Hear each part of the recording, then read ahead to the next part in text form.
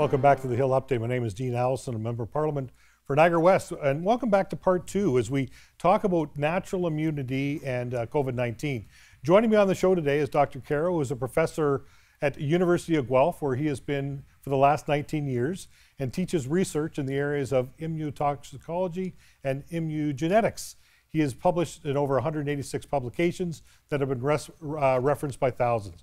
We also have Dr. Stephen Pelech here, who is graduated with his PhD in biochemistry from UBC and continued his work and his postdoctoral work in Scotland at the University of Dundee and at the Howard Hughes Medical Center. Gentlemen, welcome to the show and welcome back to part two. We were talking about natural immunity, what it is, why it's important, and why it's important as it relates to COVID-19. So let's start right back there in that conversation in terms of why is natural immunity so important as it relates to COVID-19?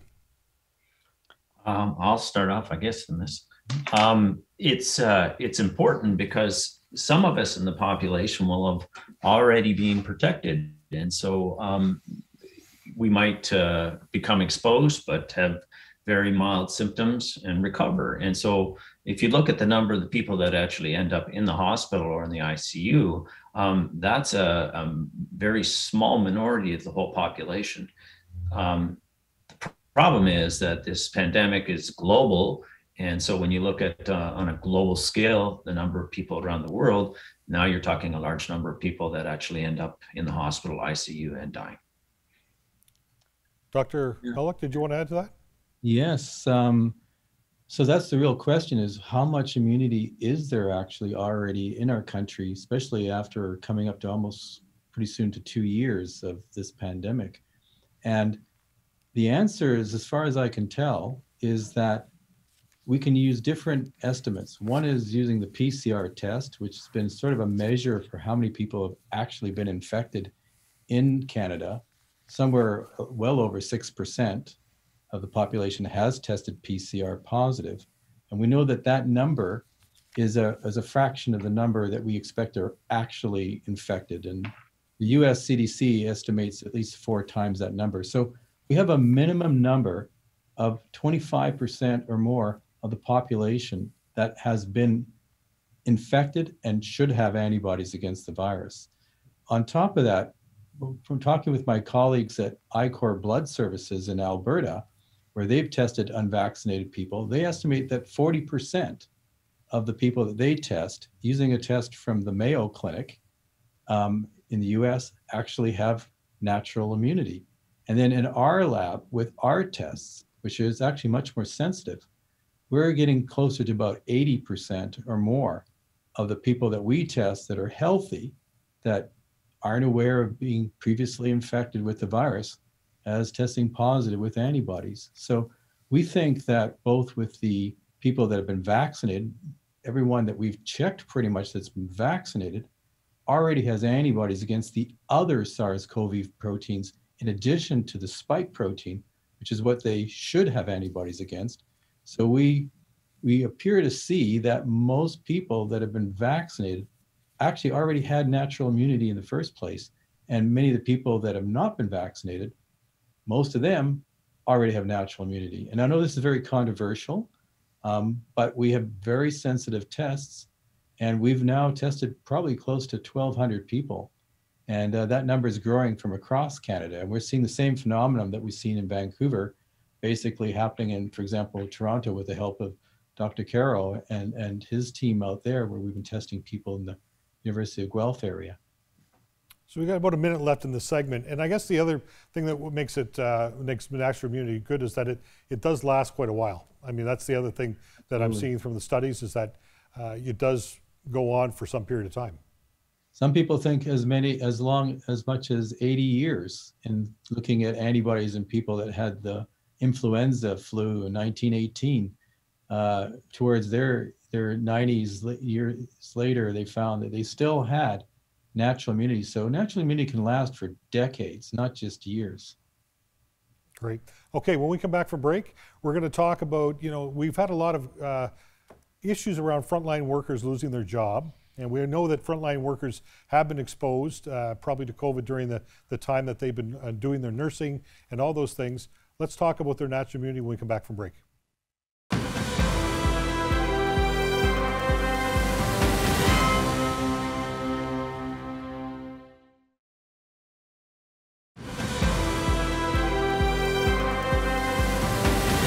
Welcome back to the Hill Update. Why is natural immunity so important in frontline workers like nurses? There was a study done, it was called The Necessity of COVID-19 Vaccination in Previously Infected Individuals in the Cleveland Clinic, June 19th, 2021. The study talked about involving 1,359 previously SARS-CoV-2 infected healthcare workers in the Cleveland Clinic system, where not one single one of them was reinfected 10 months into the pandemic, despite some of these individuals being around COVID positive patients for more than the regular population. Steve, so let's talk about that. Why is that such a big deal? You know, we've got a lot of mandates over here where we're getting rid of people as nurses, frontline workers. That study to me seems to say that we need to be looking at what natural immunity is all about here. That study is not surprising whatsoever. We know that these people that are on the front lines, people that we told were heroes a year ago, we're telling them that they're dispensable because they won't get vaccinated. And many of them know, they're very intelligent people, that they already have natural immunity. If any segment of the population is going to have this natural immunity, it's the frontline healthcare workers. And so what's happening is they are also seeing the vaccine injury that's occurring, and that spooks them as well. And so they also recognize that this strategy, that there's potential damage from these vaccines, that they are taking a stand, many of them, not to get vaccinated because they are concerned for themselves. But I think they're also trying to send a clear message to the general public that we should be paying more attention to the risks associated with these vaccines, particularly the vaccines that are these experimental ones that use RNA or adenoviruses to deliver genetic material, so that you use your own body cells to actually mimic being a virus to then have an immune attack that Dr. Karrow talked about, this inflammatory response, that every time that you get vaccinated again, the chances of that vaccine injury escalates. It's not just increases by the extra time, it's actually dramatic increases with each vaccination that you have, that your inflammatory response, you can start making potentially antibodies against your own body cells, and that can precipitate eventually autoimmune diseases. This is a recipe in order to get autoimmune diseases, is repeated inflammatory responses against your own tissues. Dr. Karrow, one of the things we're seeing, study after study is coming out talking about the fact that once you have it, you've had COVID-19, you're immune. It's what we're talking about today. I see another study that you guys referenced at the CCCA, which was 600,000 total recovered COVID-19 patients. And unlike the vaccine, up to 4 to 6 months, they found no study reporting of an increase of risk of reinfection over time. So here you have nurses that possibly have had it this before, and actually it seems to be from the studies that the chances of reinfection are actually fairly low. What are your thoughts on that? Yes, well, first of all, it's very impressive. It's an example of how robust the immune response can be. When you think of these frontline workers, they're in a high stress jobs, and stress will also affect how well their immune response is, and yet they're still showing that they've got protection. So I think that that's a really positive story, and it's too bad we're not hearing about that. Yeah, I think go ahead. The example of the natural immunity that probably these people acquired is illustrated in two cases I'd like to just briefly mention. One is looking at Israel, a highly vaccinated population, where there 90% of the people that are actually in hospital are double vaccinated individuals. And they do find that with a third shot, they're having protection that's tenfold better than being than being double vaccinated. Natural vaccination there is less than 1% of these people in hospital.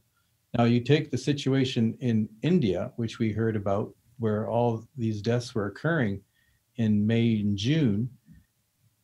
And when you actually look at the data in terms of per capita, the death rate there was about the same as in Ontario and the rest of Canada. So we have a very large population and they got hit at about the same time. But what's really fascinating is that now that the months have gone by, there's been a huge drop in the number of deaths and even cases of COVID-19 in India. Now, in that population, less than 15% of it is actually vaccinated. So that protection that came was actually from natural immunity.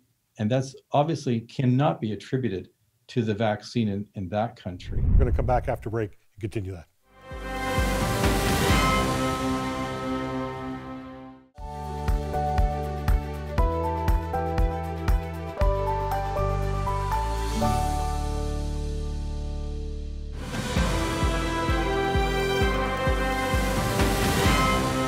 Welcome back to the Hill Update. Before break, we were just talking about, nurses and people have built up immunity.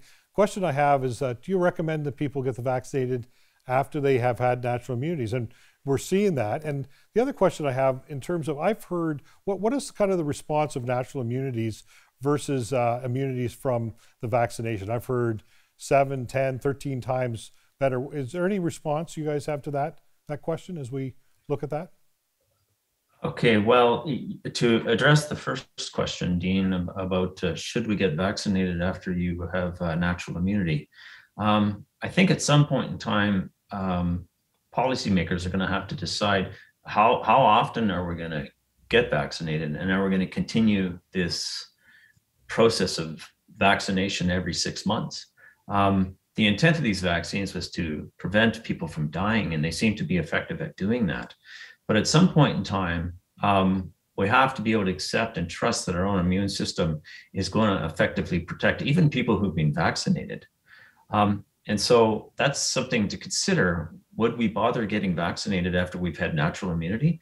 I would say no. Are you going to be exposed to SARS-CoV-2 again? Yes. You likely will be, and you'll likely have the protection. The immune system needs constant triggering with antigens to be able to mature and learn as the pathogen changes. And if we don't do that, then we're going to continue having this problem. Stephen, go ahead. I would add to that, with what Neil is saying is correct, in that I completely agree that if you've got natural immunity, there's no point. And when you're in a pandemic, this virus is very contagious. It's everywhere. The people that have natural immunity are being re-exposed, and they're actually getting natural booster shots. Exactly. So it's not necessary for them to go out and get vaccinated in such a way that they can have potential harm from, again, this inflammatory response against your own tissues. So I think it's a good idea, basically, not if you are at risk, it may make sense to get vaccinated. So there are certain groups where we would recommend this. But for most of the population that's healthy, we wouldn't recommend this. And so it's one of those things where I think you need to, with a vaccination, you want to do it, but don't do it at a time when the virus is actually in its peak in the pandemic, when you're in a wave.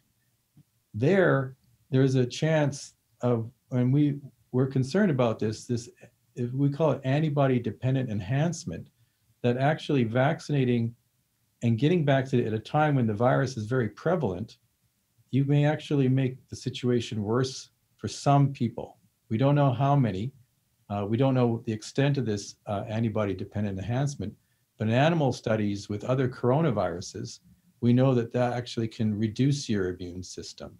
The immune cells take in the virus when it's with certain antibodies in a way that instead of digesting those viruses, what they do is allow them to propagate inside those cells and then kill those immune cells. So the ideal time to vaccinate is when you don't have the virus around. So insisting that healthcare workers go out at a height of a peak in this wave.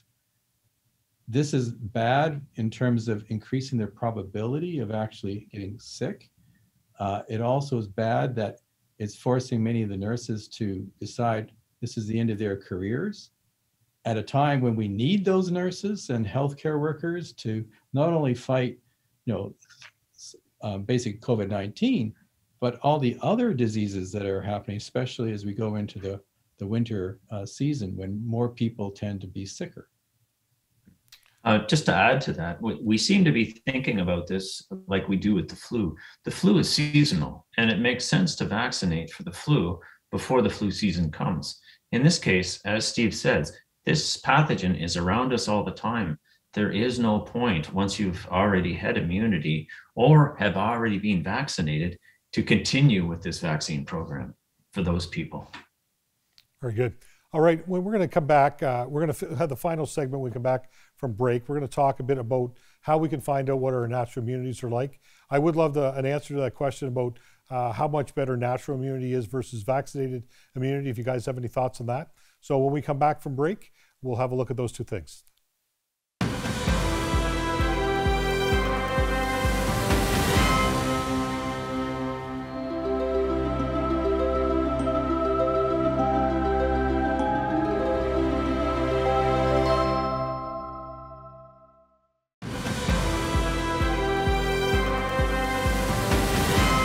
Welcome back to the Hill Update. We're talking about natural immunity today and what it is and how it works, and if is it better than looking at vaccines. Just before break, we were talking about natural immunity as in terms of how much better is that than, you know, if your body can create the natural immunity versus vaccines. Any thoughts on that, gentlemen, in terms of where we're at? Sure. I mean, you can look at the data basically where we have people that have been vaccinated that are in hospital and unvaccinated people that are in hospital, but also people who've had COVID and are in hospital. And it turns out that when you look at those numbers, it's usually around 1% of those cases. So you could argue, I think, based on multiple sources, that I would say natural immunity is 100 times better than actually vaccine-induced immunity on many different accounts, but in terms of actual hospitalization and deaths. Any thoughts to that, Neil? Yeah, I would agree with that. I think you need to also think about age too. In the case of immune compromised or elderly people, it makes sense to vaccinate them. In the case of younger people, I'm going to say younger than me, but younger people that are healthy and have a robust immune response, then natural infection makes a lot more sense to me for those people. And as far as children goes, you know, we already know the literature is very strong that the children don't have severe adverse reactions. Many of them are asymptomatic. So it would make sense to naturally expose those children rather than put them at risk of an adverse reaction after vaccination for this vaccine. And I would series of vaccines. I would add that the actual risks to people that are 18 and under in Canada statistically is about 1 in 100,000 that will end up in hospital, and 1 in a million that might die. Yeah. Okay, so I mean, when you see that, you know, it's clear there are much greater risk of actually vaccine injury than the virus. So what would be the next steps then in terms of how would you find out if you had natural immunity? Because one of the studies that you guys had in the report was that there was asymptomatic people that actually ended up with immunity. So in other words, they probably didn't even know they were exposed and ended up with some natural immunity through the process. So what would be options for people to find this out? Well, certainly anybody who's already tested PCR positive for SARS-CoV-2, you have much greater confidence that they actually have immunity than someone who's been vaccinated and a few months later. So I would certainly, if you're going to have these kind of mandates and passports, which, you know, I'm dead set against myself, if you're going to do it though, you should be recognizing the people who've already been injured by COVID. We don't need to double injure them again with these mandatory vaccinations. So, and then there are tests, and we should do a better job. I mean, Kinexus, the information that we've developed, we're going to publish it in open peer-reviewed journals, and anybody can take what we've developed and utilize it to develop more tests. So I think this is what we should be focused on more, is actually determining who's got natural immunity. If it's going to be important, but frankly, I think it's so high in the population anyways, we may very well have already been close to achieving what we call herd immunity. So I don't think really this is even necessary, this course that we're on right now. Neil, do you have any final thoughts? Yes, I agree. And, they're talking about a third set of boosters for the elderly. That might make sense for the elderly. But if they go beyond that, you see in Israel, they're vaccinating everybody with the third shot. I totally agree with Stephen. It would make more sense to test antibody response, make sure that people have a good titer, and redirect those vaccines to populations that don't even have access to single vaccine yet. Mm-hmm. Very good. Any other final thoughts, Stephen? Well, I have to say that I'm kind of disappointed by how Canadians have reacted to this, in the sense that we have a segment of the population that's unvaccinated that's being highly discriminated against. I mean, right through to where they can go. They're being fired from jobs because they refuse to be vaccinated for actually good reason. And the tolerance that I'm seeing in Canadians towards this isn't something that I would have expected, frankly. And the time, I'm born in this country. My family's been here for several generations. And I've never really seen this kind of thing in my lifetime. The discrimination that I'm seeing at a time when we're supposed to be more enlightened with diversity and equity and inclusion, it seems like we're just ignoring this for a very large segment of our population right now. Well, listen, Stephen, Neil, thank you very much for joining me today on the show.